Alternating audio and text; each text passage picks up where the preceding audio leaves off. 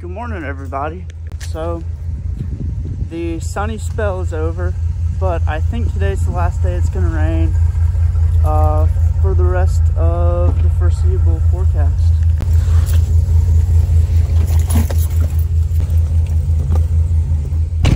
All right, guys, just got to the shop. I think the race car is here today, so maybe we'll do something to it. I don't know what all we have going on today. We gotta finish the tune on the black Yukon. There's a Camaro we gotta figure out what's going on with.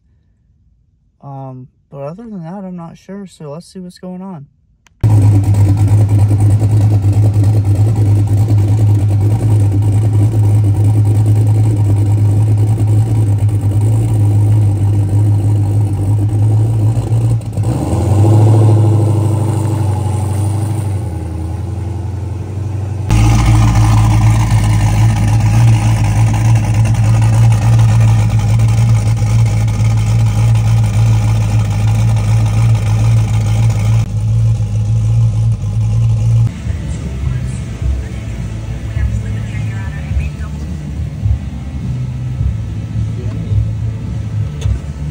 What are you watching, Brad?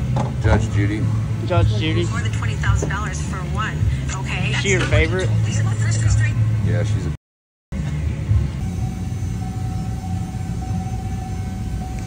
So Brad took this one for a test drive. It was having some sort of issue in the front end. So we're gonna check that out here in a little bit and see what's going on with that one. What are you up to on this one, Lee? Brad just got back from test driving it. Had a little bit of an idle oscillation coming at the stop sign, so taking care of that.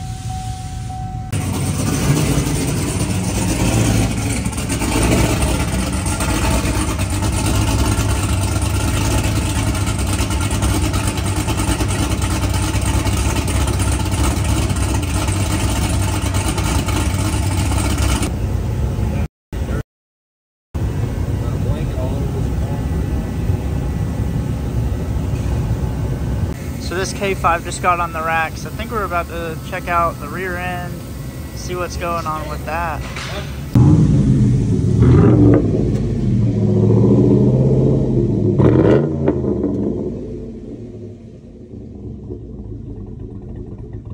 Side note, she's looking good in the rain. It's just paper.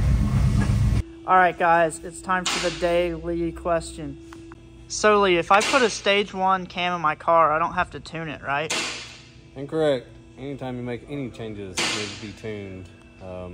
Camshafts, cylinder heads, intakes. If intake 2's bigger, smaller, all changes of MAF curves, all very important. You have to tune it. I mean, they all need to be tuned, no matter what gets changed.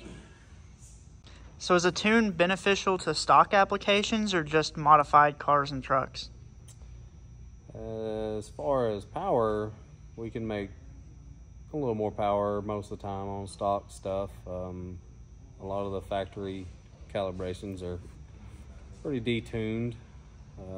They got to run on 87 pump gas and sea level to 10,000 feet, so they're pretty safe. So we can optimize them pretty well for the area, climate you're in. So earlier today, the guys put in door panels so we can race in the real street class. We're going to be putting power windows in it and all of that. So we got the driver one, passenger one, not yet, but I will be covering this car as much as possible. Totally forgot to end off the video at the shop, but today wasn't super exciting. It's been kind of a slow week, just tying up some projects, getting some stuff done. I know we do have a dyno tune appointment for Friday, so that one will be pretty cool. It's an old square body C10. It'll be a pretty cool one. But anyways, I'll see you guys tomorrow.